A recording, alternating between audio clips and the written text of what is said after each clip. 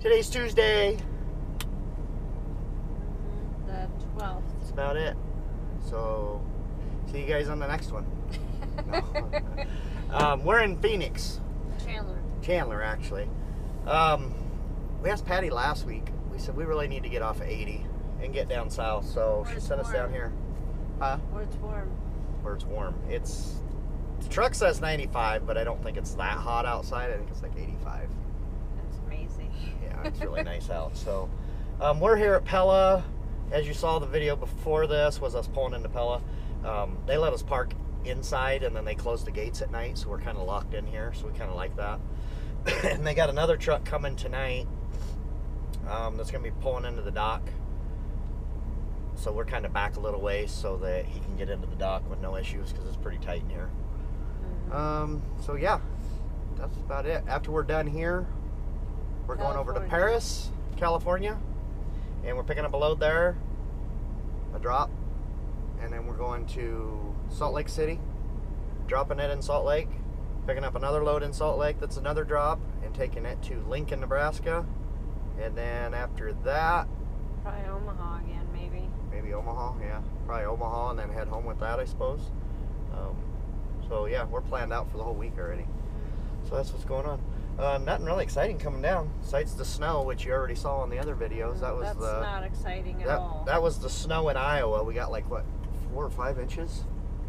Yeah. Something like that before we left. The day, we got all that on Sunday night into Monday, and we left Monday morning. So this truck was not any fun in the snow, because we had to bobtail. All the way to Homestead. God, how far was that? We went clear to Homestead, which is 60 miles, and then from Homestead we went down to Pella with an empty trailer. Well, put it this way, it normally takes 45 minutes to get to Iowa City. Yeah. It took us an hour and a half. Yeah, it was bad. To get to Iowa City from home. Yeah. we was doing pretty good on the interstate, and then there was an accident. There was 2 or 3 trucks all total along that route that was down in the ditch, so we got hung up by that. And then we had a plow truck doing like 15 mile an hour down the interstate, and everybody got kind of pinned up behind him. It was a mess. It was a mess, but it was a sheet of ice. What's weird is Iowa's usually pretty good. Iowa's normally pretty clear. I mean, Yeah. they're pretty good about keeping the roads clear. I don't know if, I know this wasn't a surprise because they were planning it. I just don't know if they just kind of. Yeah, they knew it was coming, but It was. somebody dropped the weird. ball. Yeah. Normally, So, yeah. Iowa's one of the best states in the snow. It really is. Yeah, so our appointment here tomorrow is 9 a.m. What time is it here? You know what time it is? Almost 4. It's almost 4 o'clock here. We got here about 2:30 Arizona time, and we knew we was going to be waiting, but we didn't care because it was in Arizona. Usually we complain when we got to sit overnight and wait, but this one I didn't even care. Plus, this place is really good. These guys are nice. They're kind of slow on getting you unloaded. Well, they have to unload everything by hand. Yeah. It's all windows. So. Yeah, so they're a little bit slow. Last time I think we was here about 3 hours. But we can't pick over in Paris. We can't pick up there until 11 is our earliest we can be there. But the window is 11 to midnight. So technically over there they can load that trailer anytime between 11 in the morning and midnight.